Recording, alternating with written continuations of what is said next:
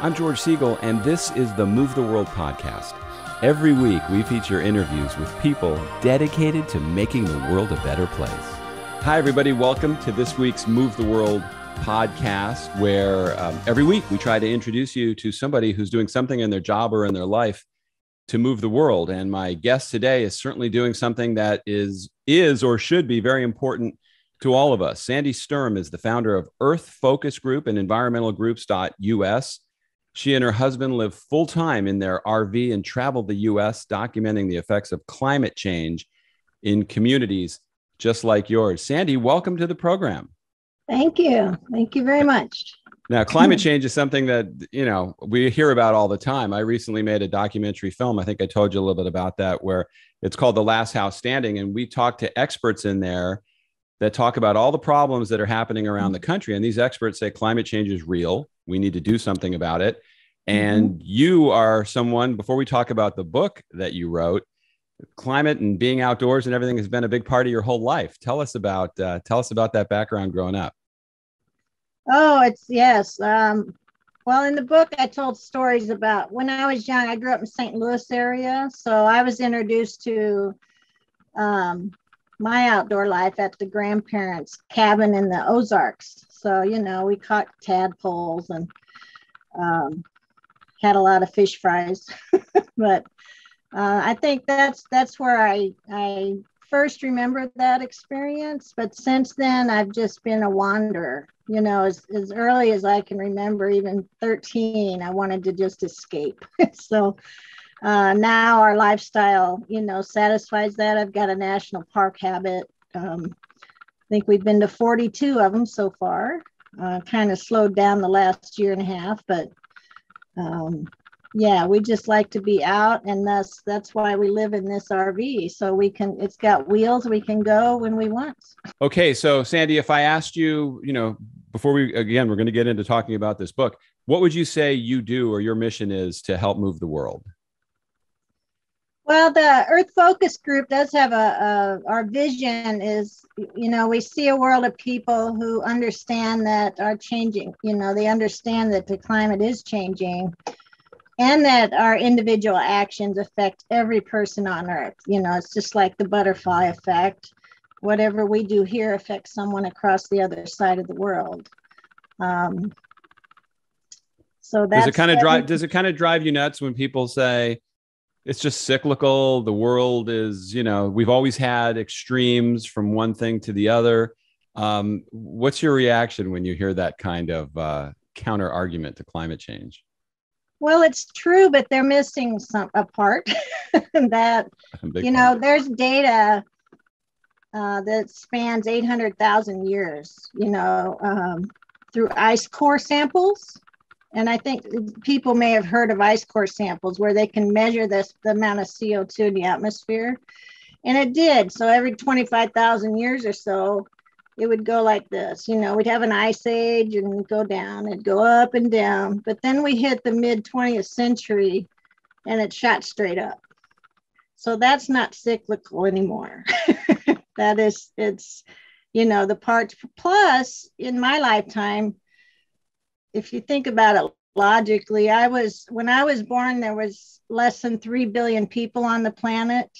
Now there's over 7 billion.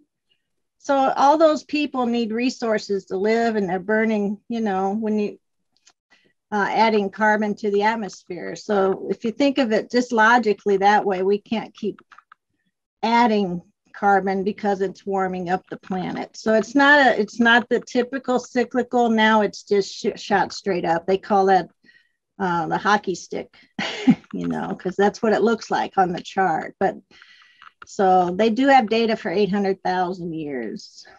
Well, one of the things we talked about in the Last House Standing film is whether or not you want to trench in and say, if you're a climate change denier, whatever argument you want to take, the fact is, if you're a homeowner, if you live someplace, the effects of weather are getting more dramatic in a lot of places. And we're seeing a lot more damage. We're seeing a lot more fires out west. We're seeing more extreme storms in the spring, stronger hurricanes. So doing something seems like a good idea. I'm sure you're on board with that 100%. Right. And it's going to take, some people say it's going to take major policy only, but I see it as everyone's an individual. And I can actually share a story about that, how, we rely on our local policymakers, for example, to be 100% renewable energy in your community. That would take a vote of the council, right? Your city council or aldermans, whatever you have. But those people are individuals. Way back, I was in recycling and waste management, and I had to go, we did dumpster dives with kids at the high school to see how much of the waste was actually recyclable or compostable. And then we went, I gave them a tour of the landfill. We did a tour of the recycling center. And not long after that, I had to go before the city council to approve, I don't know what, we were building a household hazardous waste collection or something. But the woman on the council that I was most worried about stood up and said she was mad at me. I said, oh, great. But it was because her son was part of that group that went dumpster diving into the landfill, and her son made them start recycling at home. So see, it's they're all individuals. So we have to make those, if the individual can make changes, then it can affect policy and everything else, right? Yeah, unfortunately, anything that relies on government or politicians making decisions that trickle down to us that seem to be in our best interest seems to take a long time. And what I loved about your book was there are things people can start doing right now. You don't need anybody to tell you to do them. And the book is called Family Survival Guide for Our Changing Climate, 52 Empowering Actions You and Your Family Can Take Now. And I went through all of them, and it's really interesting that people can start doing something right away to make a difference. Mm-hmm. Yeah, and right now, we're heading into a big, buying frenzy, right, for the winter holidays. Mm-hmm. And so I promote this time of year experiences instead of stuff. A lot of that stuff is sitting out on barges right now. So it's not going to be on the shelves. So it's a very good time to start. Pull out that calendar, make a list of who your gifts are for the year. What kind of experience can you give them instead? I know when my parents were alive, they lived in Florida and we lived out in Utah. And they would fly in. Now, I know it's a big carbon dump is flying, but they would fly into Denver, to come see us. And we bought them train tickets from Denver over to Utah, which is through the Rockies. They loved that experience. And that's what they talked about. They don't remember the little other tchotchkes that I would buy them. So just sharing, you can share experiences with whoever you're giving a gift to, or just give them something that they will remember the rest of their life instead of just a thing, right? Yeah, I think that's a more thoughtful thing. Even if it's the gift of spending time with them, or right, the gift of having a nice afternoon out, or doing something fun, going to the zoo, doing something other than just going out and buying something that's going to amount to nothing. And that seems like it's easier sometimes to just grab a gift, even though it doesn't mean anything, than to plan the actual experience. And it's more meaningful. They know you're really thinking about them. They know that, that they like to go to the shows, or plus you're promoting your local businesses at the same time. the museums and that kind of thing. Now, something else that I thought was interesting in the book, because I hadn't really thought of it, although we do it a lot, is a lot of times when you're going to throw something out, you're suggesting throwing them out isn't necessarily the best idea. And I actually followed your book. We had an old power washer that I couldn't get started. Normally, I would have just tossed it. Instead, I put it out by the curb with a sign on it. Another person drove by in a pickup truck and is now probably going to be using that power washer as opposed to throwing it out. So one of your things is about repurposing stuff, isn't it? Oh, exactly. There's people that would love to have the stuff that you no longer want. So Mhm. that's always the first step, either donating it to, somewhere like Goodwill or our local um, reuse store. Um, and in my opinion, I used to be big in the recycling world, but recycling is a very last resort.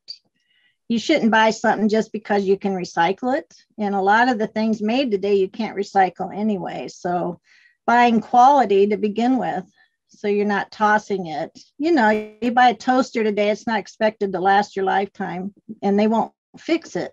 So Yeah. buying quality and then donating it. I was thinking, I wrote a little curriculum years ago about the life cycle of a bicycle, Mm-hmm. and the products in that bicycle travel like 80,000 miles around the world before it got to you.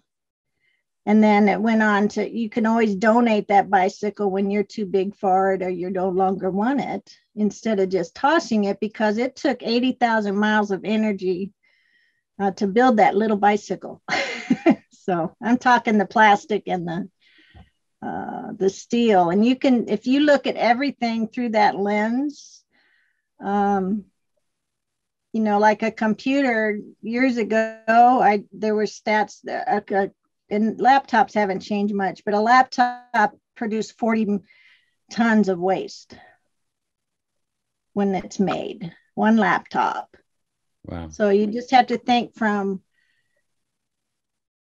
I might be going too deep here, but exploration and extraction and manufacturing and transportation. So every time I buy something, I think of where it's been and what it took to get there.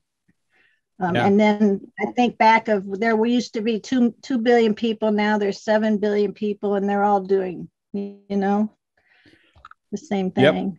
Now, one of the things also I thought was interesting, you talk about the amount of food that we throw out. And I gave that statistic. I think it was like 30 or 40%. You said we toss out.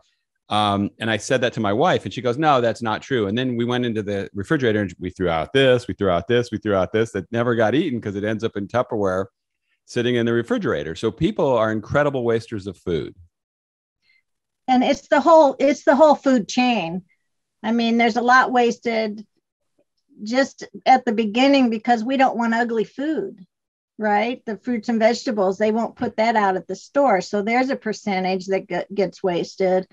And then if you think restaurants, they really end up throwing out a lot of food. Just think about what's left on the plate and sent back, into the dishwasher. So there is a lot. And yeah, every channel in the food chain has waste. So we can take control. I'd make a very detailed list of what I'm going to cook, and that's exactly what I go to the store to get. You gotta be strong. That's easier said than done. When you have kids, like my kids like this. They like ramen noodles and Nutella, two things that if you left them out or buried them 100 years from now, they probably would be in the same condition that they're in now.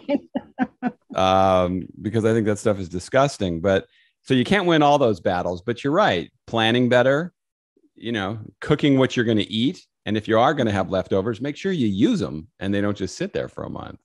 Right. Yeah, that's tough to do. Now, paper products, paper-free vendors. You're saying like don't hand out stuff at trade shows. I like to get a pen at a trade show, but there's a lot of garbage that gets handed out at trade shows, isn't there? I mean, how many of you have been handed a plastic bag when we could go to trade shows? Yeah. And you fill that bag, you bring it, end up back wherever you started, and it sits on the floor there for a while. And then eventually you just toss it. But what my pet peeve is going, if it's like an Earth Day event or a rally or something, and the nonprofits are there and their whole table's full of paper. It's not necessary. You can go send them to the website. They have a website. You could have a big QR code there, and then some, nice imagery of what your mission, what you're doing, and then talk to people. I mean, I think we just got stuck in that rut of handing things out, whether it's nonprofits or the business world. The business world, yeah, they like to hand out all kinds of things that end up in the dumpster eventually. What do you think of the paper straw? I'm not a fan of the paper straw. That's what we used to have. It's the paper straw. I know. Just don't. Have you ever tried to have have you ever tried to have a smoothie with a paper straw? No. It's terrible. I mean, I could see why people think it's important, but it doesn't work in all instances. I've been places where you're going, really? You're giving me one of these? I mean, that's a tough one. I opt out of the straw altogether. Yeah, that's probably not a bad idea. Now, solar power, you talk about that. I actually recently had a guy out here to talk about solar power with us. And it really, I know it's not for everybody because it can be a big to-do to get it. You're paying for it over a long period of time. And they really don't tell you, other than the fact you're doing something good, what the value of that is that it brings to your house. So would you say you're doing that because it's more of doing something good, or it's actually going to save you money? Oh, both. It can save you money, and it does increase the value of your home. It depends where you're living, because when you sell that home, you're selling that solar system, and whoever's buying your home, they don't have a payment. So they don't have an electric bill, basically, when they buy your home. So you're adding value there. But it's getting more affordable to get the batteries. And I think that's a big part as we learn to adapt to these weather changes, is to have a battery pack attached to your solar. If you survive the storm, at least you'll have electricity. Yeah, the salesman I spoke with, they didn't really even go down that road because they said that added a tremendous amount of expense to the project. I mean, this one guy said it's $50,000. And I said, okay, so if I put a pool in, I know what that value will be to my house. It's not going to be the dollar for dollar. It's going to be a smaller percentage of it. And he had no way of translating that to solar power. So I guess over time, they'll get better at selling it. He should know. Yeah, he should have known that. You would think. Some interesting things on there that I did like. The community tool shed. Talk about that. Yeah, like you said with your power washer. I mean, and I think of my brother's garage as you can't even hardly walk in there. It's got so many tools and things. So why not, if you're in a community, and he is, that has an HOA, maybe have a community tool shed where you share things like power washers or big weed whacker deals, depending on what region you live in, snow blowers, or just things. There's no reason everyone should have something they only use 3 times a year. Yeah, and yeah. Now, one of them was bring back the picnic basket. People probably, rather than have plastic bags or to-go bags from a grocery store, actually have a picnic basket. Right. Yeah. And then there's another experience you can have, in the evening, grab the kids, go down by the creek and have a picnic, instead of eating out. Yeah. Okay. Let's see. You had green hotels. I know there's a lot of hotels that leave notes there saying they don't do the towels every day if you keep using them. I mean, how do you identify what a green hotel is and do business with them? Well, I believe the book has a link. There's an association that they belong to, and they have to meet certain criteria. And I think a green motel goes way beyond not washing your towels every day. I mean, it's built. It would have maybe passive solar, to warm the lobby, for example, or the materials they use to build the building are very energy efficient. The lighting is all LED lighting. They just follow conservation measures. They don't let the sprinklers run 24/7, or water the sidewalks, things like that. So there are standards that they need to follow. And there is a list, and I've been in buildings, even convention centers, there's a plaque on the wall. I'm trying to think of I can't remember the entity that actually gives that certification, but it should be duly noted on the building too. Yeah, it's tough to get people to switch their habits, but I think that's part of a lifestyle is then actually supporting businesses that support what you believe in. And we encourage that with the Last House Standing in terms of builders. If a builder is building a house that is built with the right materials and has a good chance of surviving the disasters that are in that area, those builders should be rewarded over the person who's just putting up a stick house that is just a lightning rod for problems. But people choose to take the easier path, it seems, most of the time, and they live in what they want as opposed to what probably is the right thing to live in. Do you find that with the same thing with getting people to believe in doing all these things?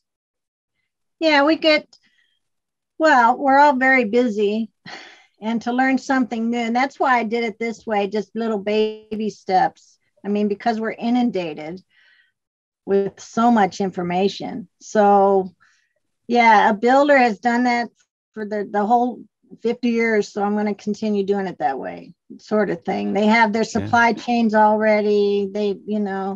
So it would take a bit of education. They'd have to learn, how to do it the new ways, but the technology's there. And hopefully the next generation of builders will conform to that and it doesn't have to come down to policy, True. To make us good. Yeah, the building codes are definitely not strong enough in most areas. And that's why in our film, we told people you have to be your own best advocate and demand more for yourself. Because if you're waiting for somebody to do that, that could take 10, 20 years or whatever. And you could be wiped out by a disaster before then. So you really have to be proactive. Right. Now, the LED light bulb thing, I've started doing that because I got tired of replacing bulbs. One bulb in my house went out 4 times. And I said, you know what? I'm going to go get LEDs. And if you shop around, you can get them at a really good price now. That price cost has come way down. And that can make a huge difference in the long run, can it? Oh, it sure can. An easy test on that. Lights put off energy and heat. So if you remember the incandescent light bulb, you would never touch that, right? When it's on. But an LED, it could be on for hours and you could still unscrew that light bulb by hand. So it doesn't release all the heat wasted energy. So if you wanted to think of it, why it's better, there's numbers. It doesn't emit as much CO2 in the atmosphere because it's using less energy, basically. So there's less energy draw from the power plant. So now, I was not aware of this at all in the book. You talk about unplugging appliances, not just turning them off. So a plugged in appliance like a toaster or a coffee machine is still drawing power? It is, and it doesn't have to have a little red light on it. I woke up one morning and saw all these red lights around, and I got I got curious, so I took a picture. I think I had 12 little red lights all over my RV, but they don't have to have that red light to be drawn, because that's, it's drawing power for that. But I guess the circuit is continually trying to connect, whether the appliance is on or not. So, and it's hard, but I've got these, big power strips. You just turn off the power strip. Yeah, that's my problem with that is I always end up turning off something that I have to reset. Oh, so, well, don't do that. Yeah, don't plug the oxygen machine. No, don't plug the clock into something like that, because that could be a problem for you. Or the microwave is a pain to. Yeah, it is resetting that clock every time, because sometimes they're not as simple as just putting the time in. You have to pick AM, PM, and do all that other stuff. And who has that kind of time, right? So you also talk about repurposing furniture. A lot of times, I know we had a bedroom set that we were just sick of, but instead of trashing it, we painted it. We had somebody come in and paint it, but it looks like a completely different room now. So there are ways to repurpose stuff, which is probably an argument for buying better stuff or more unique stuff than, we won't throw a name out like IKEA, but, to buy something that might actually last. Right. And you can find a lot of that at secondhand stores.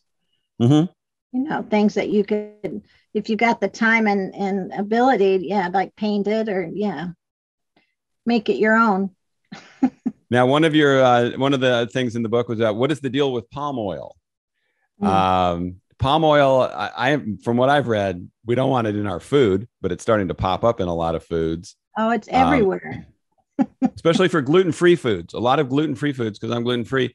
The ingredient that they put in there to preserve it or do something to it is palm oil. But how they make it is bad for the environment, isn't it? That causes a whole bunch of other problems. Right. And that Nutella is a big one. It's your kids' one. But because they're sustainable farms. So you need to find that designation on the label. But palm oil is grown in the tropics. So they're cutting down the tropical rainforest to build the plantations. And it's in everything from, your hair care, facial, anything in the bathroom.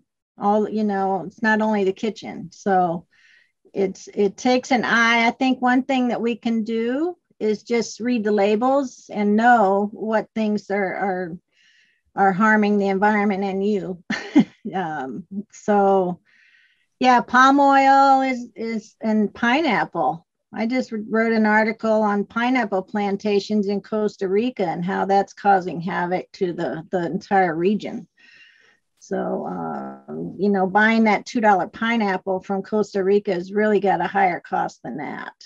So, you can dig deep into many foods, tropical foods mainly. Yeah. I wonder why we use palm oil like we do. And the other one is carrageenan. I didn't see that necessarily in the book, but I've just read how that's a carcinogen, and it's in deli meat. It's in ice cream. I think it's like the third ingredient in Ben and Jerry's ice cream. Oh, I know. It's like, because it's cheap. That's why. It's well, cheap. Also when you're reading ingredients on things, if you're reading too long, that means there's too many things in there, right? You don't want a long list of ingredients in your food. You really want something with just a few things in it. Right. That you can pronounce. Yeah. I used to buy these rotisserie chickens from HEB in Texas, and there was 40 ingredients on there. And I said to the guy I asked the head of the food plant or meat department, I said, why do you put so much stuff in it? Why can't you just put salt and pepper and chicken? So I went back like a month later, and they had cut out those 40 ingredients, but instead it said, and other ingredients. And it was the same 40 things. They just shortened the label. So it was chicken, salt, pepper, and other ingredients. You can make these things without all that stuff. Right. Unfortunately, preservatives. A lot of it's preservatives. Yeah. And so whatever they fed the chicken, I don't know if they have to account for that. But. So what do you tell people when they look at your 52 items and they're feeling like there's nothing they can do that's going to empower them to really make a difference?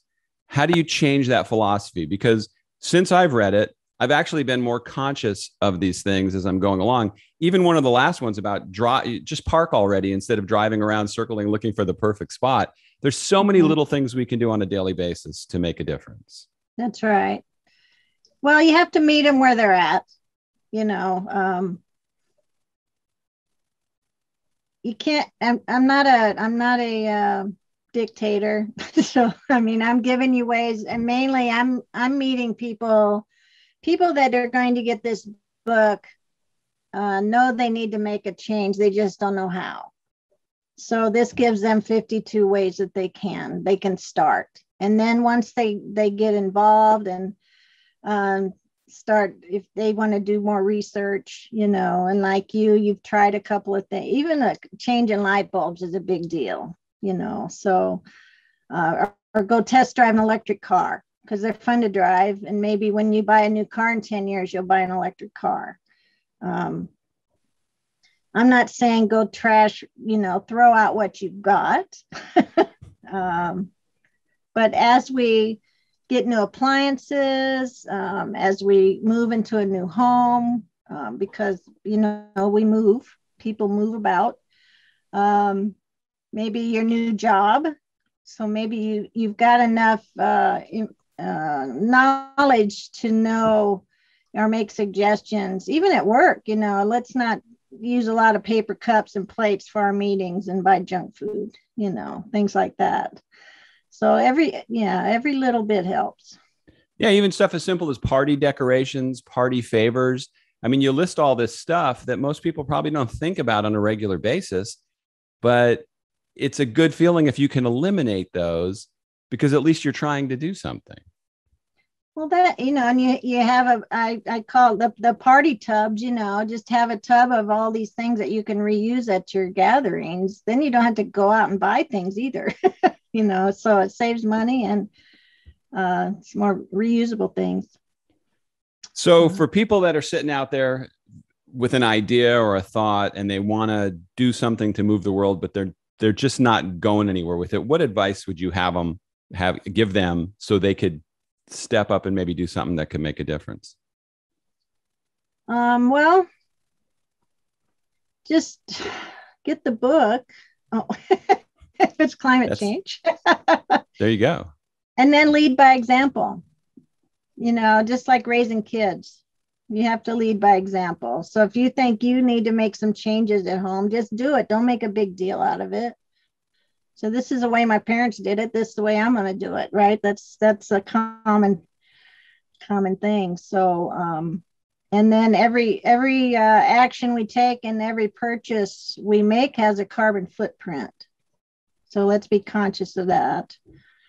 And jumping into the holiday season, let's think of experiences instead of stuff. And that's an easy one to start with. So where can people get the book?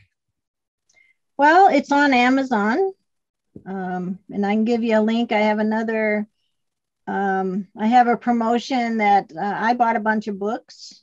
So I'm just for the cost of shipping and handling, I'll send you one. Okay, we'll put that in the show notes so people can click on that. But I would say definitely they should grab this book and look it over and start chipping away at these things, because I don't think of myself as an environmentally conscious guy on a day-to-day basis. But when I thought of, hey, I'm doing this, I do a lot of these things on this list, or I'm starting to. So I think it can really resonate with people. Right. Yeah, and I'd love to hear about what people are doing. I mean, this is only 52. There's a lot more. And we like to share, happy stories, success stories. We get enough of the gloom and doom, right? Absolutely, on a daily basis. Hey, yeah. Sandi, thank you so much for coming on. I appreciate your time, and I appreciate you sharing the book. I appreciate it too. Thank you very much. Thank you for joining me on this week's Move the World podcast. If you know of anybody that you think might make for an interesting guest, please shoot me an email at movetheworldfilms@gmail.com. Also, if you liked what you were listening to, it'd be great if you could take a minute and leave a review for the podcast and share it with your friends and your social media. Just a small homework assignment to help me out as I try to grow the audience. Thanks again for listening. See you next time.